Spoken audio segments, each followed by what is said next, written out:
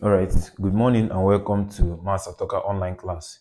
In today's video, we'll continue from where we stopped on Physics 111 workbook solution.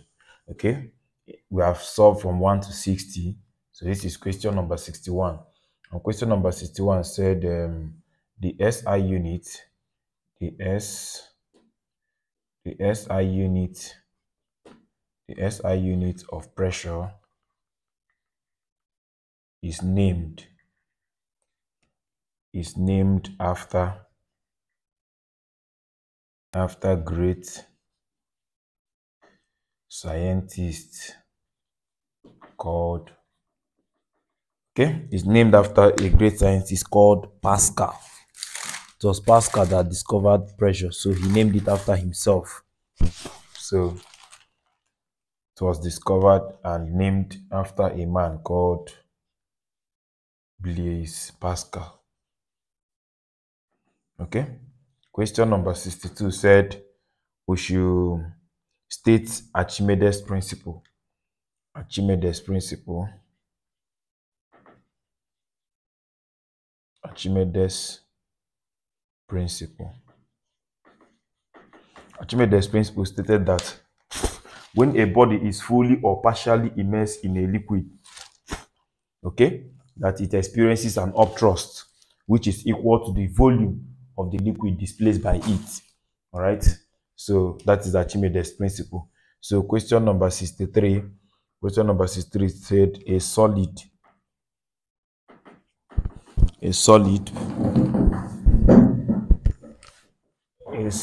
weighs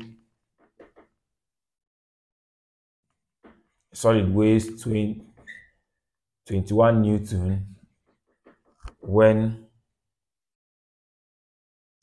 suspended in air and 15 Newton when suspended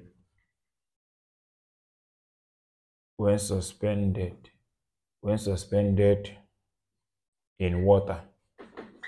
Then I say we should calculate the volume of the solid. Okay.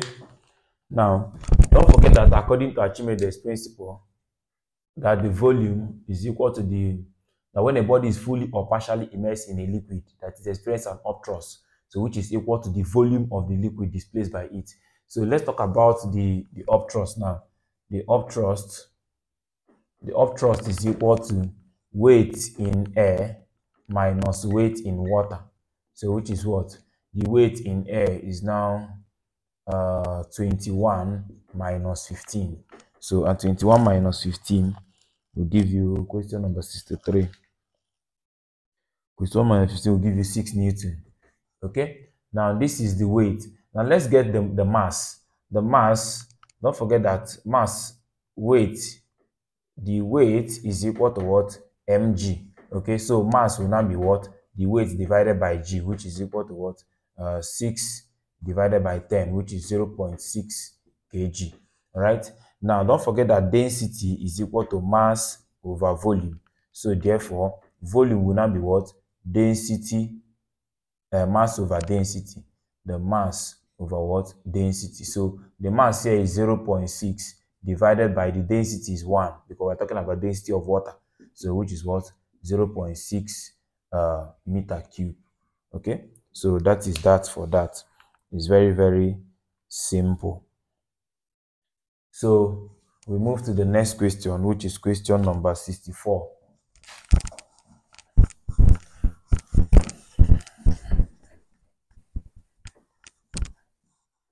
So question number 64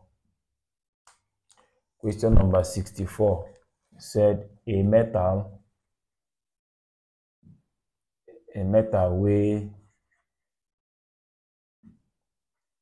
weighs 300 grams in air and 200 grams in water. Then you now say what will its its way in alcohol of relative density 0.8. Okay, solution. Now we know that relative density simply means upthrust in that liquid. And which liquid are we talking about? The upthrust in alcohol all over what? The upthrust in water. Okay, so and relative density, that is relative density is equal to what? Upthrust means weight in air minus weight in that alcohol all over weight in air minus weight in water. Okay, so let us put everybody. I'll be having that 0.8 is equal to weight in air. They say that 300 in air, so 300 minus minus weight in alcohol all over what? 300 minus 200. So if you do that, you're going to have 0.8 is equal to 300 minus weight in alcohol all over 100. So if you cross multiply, you're going to be having that 300, or you're going to be having that 0.8 times 100 is equal to 300 minus weight in alcohol. So if you collect like terms, you're going to have this and this to give you 80 is equal to 300 minus weight in alcohol. So collect like terms to have that weight in alcohol will now be 300 minus 80. So which will give you 300 minus 8, 300 minus 8. So 300 minus 8. So I have 220 in gram. The other one is in gram, so this one should be in gram as well. But if you like, you can convert to kilogram by dividing by 1000. So the next question, question number 65. And question number 65 said the force per unit length, the force per unit length acting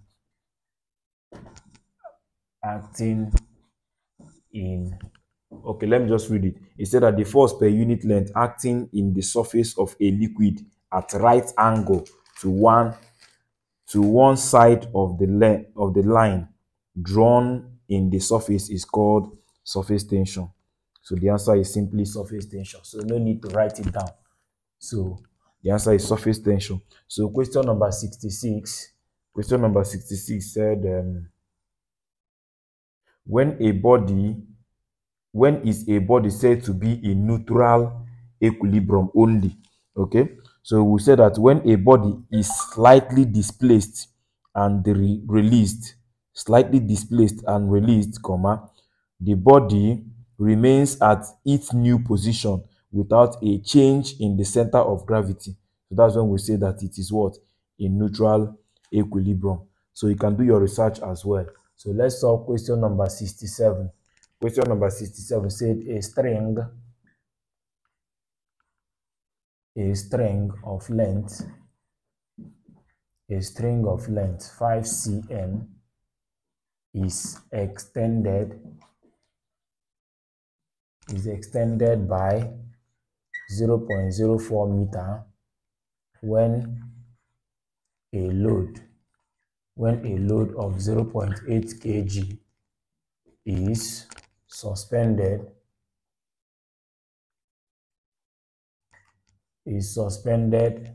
at the end.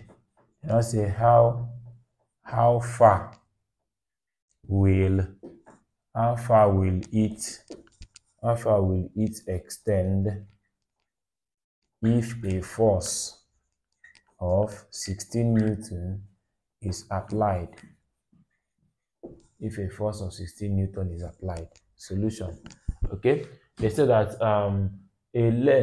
a string of length. So the original length of this string is 5 cm, which is 0.05 meters. Okay, and then they say that the extension of it is 0.04 meter. Okay, when a load of 0.8, so they gave us mass there. The first mass is 0.8 kg. So the load, which is the force, should be what? Mg, which is 0.8 times 10, which will give you 8 Newton. Okay, then I say it's suspended at the end. Then how far will it extend? We are looking for this is the second first force. We are looking for the second extension when the next force now will now be 16 Newton. But I know that F, don't forget that F is directly proportional to what? E. So therefore F is equal to what? KE. So therefore K is equal to F over E. You can call this, let me complete it here. You can call it F1 over E1 is equal to F2 over E2. So we will now have that my F1 is 8 divided by my E1 is 0.04 is equal to F2 is 16 divided by my what? E2 that is unknown. Okay, so if I cross multiply, I'm going to have that E2 will now be 16 times 0.04 divided by 8. So I'm going to have 16 times 0.04 divided by 8. So do that 16. That is 0.04 times 2. That is 0.08 meters. So that is the new extension. So that is that. So we move to question number 68. Question number 68. And question number 68 said that we should find the potential energy of an object. Find the potential energy of an object of mass 10 kg placed on a building floor 10 meters above the ground. Okay, don't forget that formula for potential energy is just mgh. So very, very simple formula. Solution. Formula for potential energy is equal to what? mgh. So which is what? My mass is 10 times my g is 10 times my height is 10. So I have what? 1000 joules. Very, very simple. Question number 69. Question number 69 said calculate the time taken calculate the time taken for an orange fruit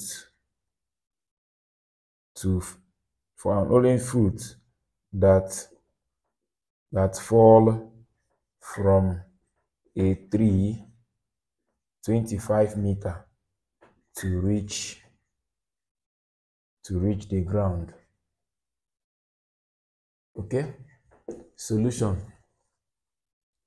Question number 69. Okay, let us see what they gave us. They gave us now if the orange is initially standing hanging on that tree, so the initial velocity there is 0 meter per second, right? Then my distance from up to down that it will fall is 25 meter. Okay, so they say we should find the time. The time is unknown. I know that S is equal to what? Ut plus what? Half is going to be gt squared, not a, because we're talking about falling. So acceleration due to gravity will replace your a here. So I have that my what? 25 is equal to what? 0 times t that I'm looking for plus 1 over 2 times 10 times t squared. So I'm going to have that 25 is equal to what? This into this, that is 5t squared. So my t squared will now be 25 divided by 5. So my t squared is equal to what? 5. So my t will now be the square root of 5 in seconds. So get what the square root of 5 is. So that is my t, the time it will take for it to reach the ground. Okay, so we move to the next question. Question number 70, right? Question number 70. And question number 70 said if an object whose mass is 3 kg moves in a circular path of radius 0.7 meter, records a speed a speed of 2 meter per second. You now say what is the angular velocity of the object? Okay, so what is the angular velocity of the object? So first of all, we should know that they gave us solution. The thing they gave us mass as 3 kg. Okay, they gave us radius as 0.7 meters, and they gave us our velocity as 2 meter per second. So we now need to calculate our angular velocity. You should know that the angular velocity is equal to what? Theta over radius. Yes, theta over time. Sorry. Okay, theta over time, that is displacement over time, angular displacement over time. Okay, now what is angular displacement? Don't forget that angular displacement is equal to what? Distance over the radius. Okay, so we now have that, and then don't forget that, what am I saying? Okay, no, over time, not over r, over time. So if I cross multiply here, I'll have that my s is equal to what? Theta t. Okay, so what do I do? Yeah, is there any problem somewhere? I think I'm making mistake. That is velocity over time. Okay, sorry. Okay, sorry. I know that my, okay, let us not go far. Just know that, I just know that very simple formula, that angular velocity is equal to normal velocity over r. Very, very simple to note. Okay, instead of going far. So angular velocity will now be what? Normal velocity 2 over 0.7. So if you do that, you're going to have 2 divided by 0.7. 2 divided by 0.7. So which will give you, that is 2 point, 2 divided by 0.7, yeah, 2.8571 in what? Rad per sec. Okay, very, very simple. So thank you very much for watching. Please like, share, and subscribe. Comment as well. Bye bye.